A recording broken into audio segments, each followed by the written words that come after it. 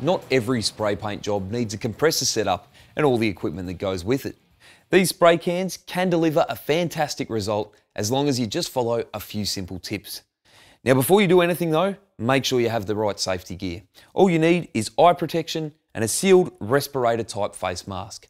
But you do need them, and you absolutely need to be in a well ventilated space. Paint fumes can overwhelm you quite quickly without you even realising it's happening. Now, the most important part of any painting job is preparation. If the surface is prepared properly, the job can look great. If not, you can waste a lot of time and ruin it completely. Now, before you start, take note of the temperature and humidity. Temperatures between 16 degrees and 35 degrees are ideal, with humidity levels around the 70% mark. The job may not turn out as hoped if it's too hot, too cold, or too humid.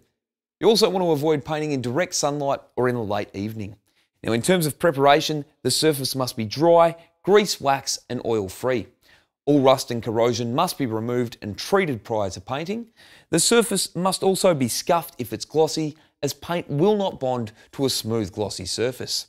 You want to mask off any surrounding areas to protect from overspray, and always use a drop cloth or plastic sheet underneath. Now be sure to shake the aerosol can for 1 full minute prior to spraying, and then test to ensure that the paint is adequately mixed. Always start your paint project with light coats. The first coat is called your tack coat and will help each additional coat bond to the surface. Follow up your tack coat with 2 to 3 medium coats, and then your last 1 to 2 coats should be heavy, but not so heavy that the paint runs or sags. Smooth, even application is key. Hold the can 20 to 25 centimeters from the surface and spray in an even sweeping motion, overlapping as you go.